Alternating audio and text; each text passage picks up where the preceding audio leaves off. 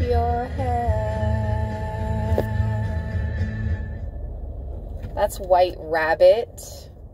That just came on Sirius. And before that, I had another channel playing, and it was Destiny's Child, Say My Name, Libra. Say my name, say my name. If no one is around you, say, baby, I love you. If you ain't running game. Okay? You don't have time for the games, Libra. They're going to publicly declare their love for you, or it's nothing. It's all or nothing. That's right. That's the word on the street about Libra. Libra does not accept less. It's all or nothing. And there goes something, something about following that white rabbit, Libra. Alice in Wonderland, The Matrix.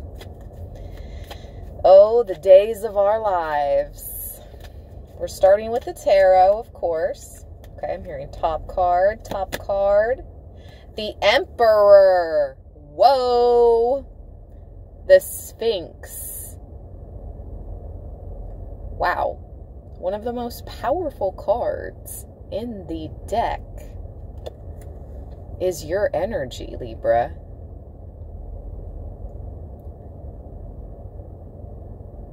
Talk about ancient knowledge. And talk about being protected. Ancient DNA.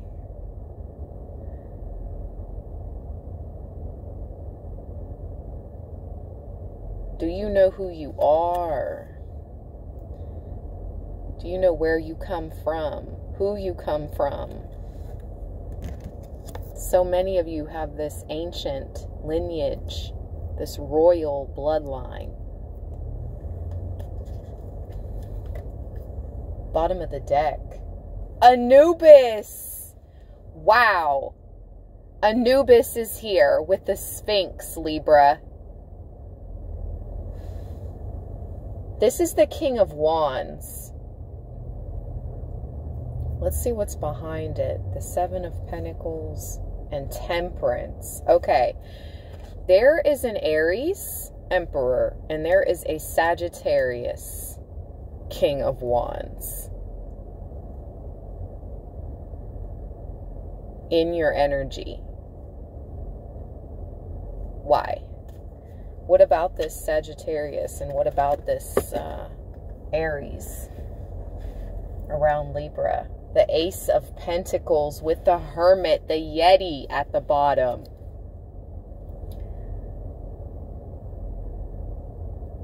This Ace of Pentacles is the Mandragora plant. It's a very magical plant. You know, I just started watching The Witcher on Netflix, and it's so good. And just a little bit off subject about this plant, it is said that it screams if you try to pull it up by its roots.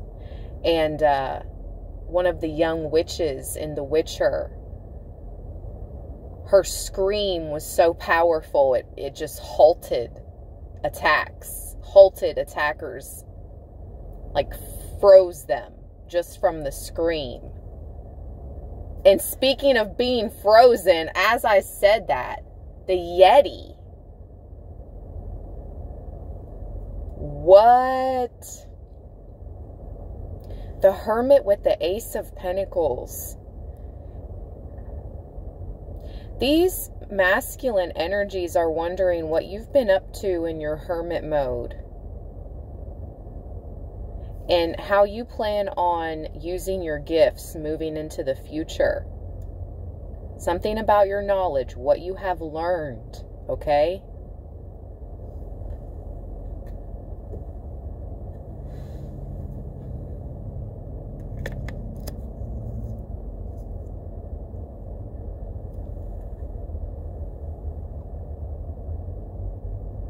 The Yeti.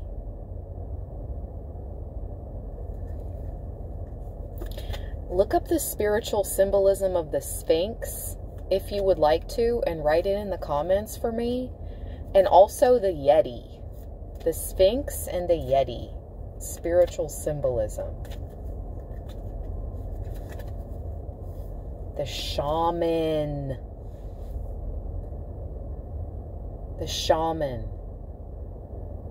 This is the Five of Pentacles.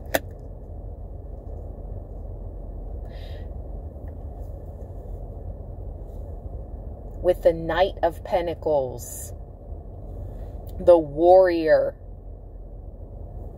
You refuse to go down, Libra, period, without a fight, but you're not going to have to fight. You have spiritual warriors fighting on your behalf. But listen, you come from, again, this medicine man, medicine woman background.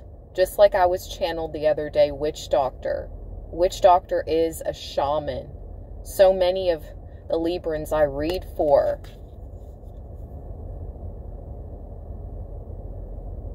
were shamans, medicine women and men in your past lives. Sought after. I keep hearing that. Very sought after. That's why your first card out is the Emperor. You come from this powerful lineage. You are this powerful person, and you're sought after by powerful people. And I'm hearing Tupac. That's just the way it is. Things will never be the same. Oh, you stepped into your power, Libra, and things will never be the same. I have chills.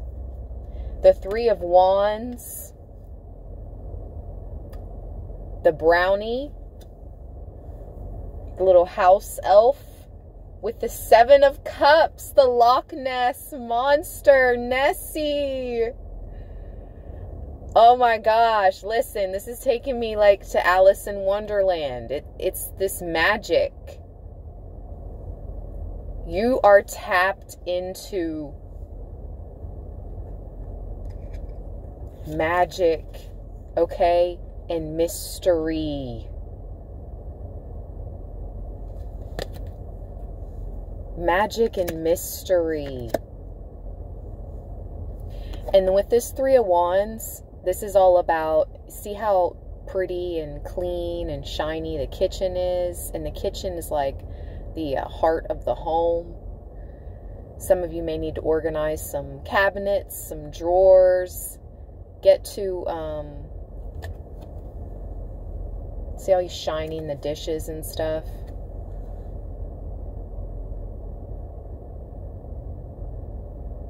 Making your house a home is what I'm hearing, to the best of your abilities, so you're most comfortable here, because that will be the space in which you create.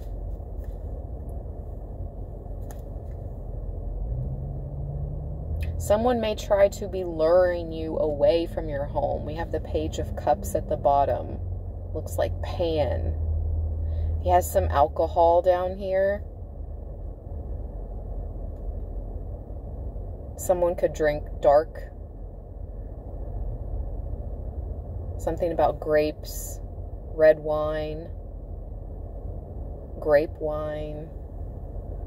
I know wine is made from grapes, but it's purple wine. It's not even red, it's purple.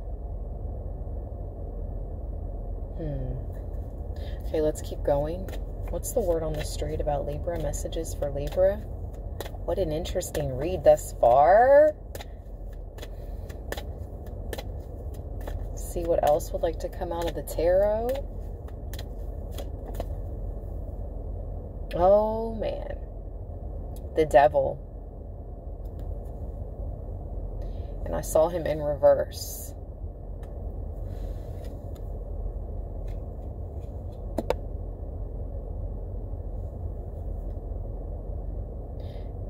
You called out something, some type of obsession. You defending yourself or calling out some type of obsession here blocked a demon. You have cut off access. This says the devil, demon. within this card coming out in reverse, I really feel like, honestly, you've cleansed your energy of some demonic presence. This could have been a monitoring spirit sent towards you. Wow, with another demon, an imp, the Hanged Man at the bottom. You got double demon cards. But this demon is hanging over this like pot of boiling water. Wow, you got somebody in hot water, Libra, by cutting cords or removing cords of attachment, keeping yourself and your energy cleansed, or again, defending yourself, calling something out here. There's an end to an obsession, and now this demonic energy has to return to the sender or be punished. Or the person that sent this demon is going to be punished. Yes, Hydra. Wow, with the 8 of Wands. It's like the 8-headed dragon.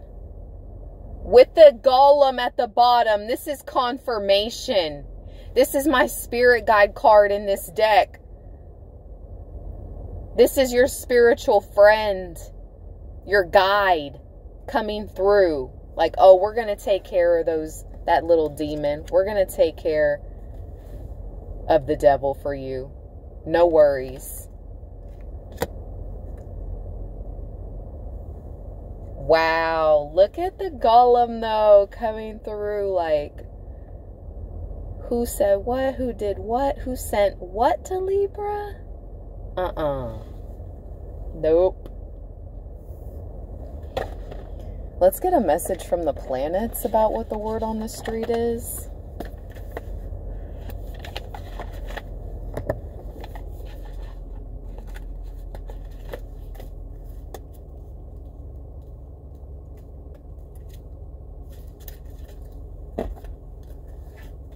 Just 2 planet cards, please. What's the word on the street about Libra? Ooh. Mars. What goes with Mars? What goes with Mars? And then we're going to pull a few zodiac cards. Who's talking about you? Who's discussing you? With Uranus. Okay, Mars and Uranus says, you know what is right for you, but that may not be right for everyone. Do not override those who walk a different path.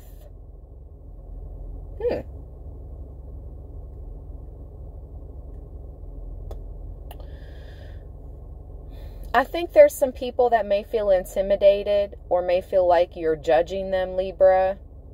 I feel like once they get to know you a little bit more, they'll realize that that's not the case.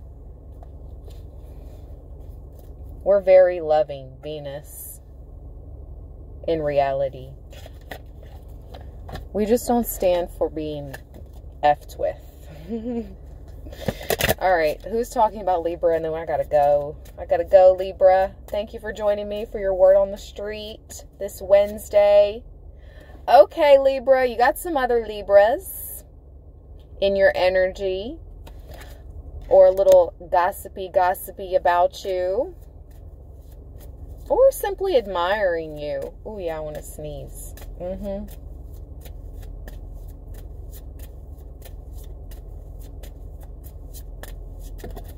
Okay.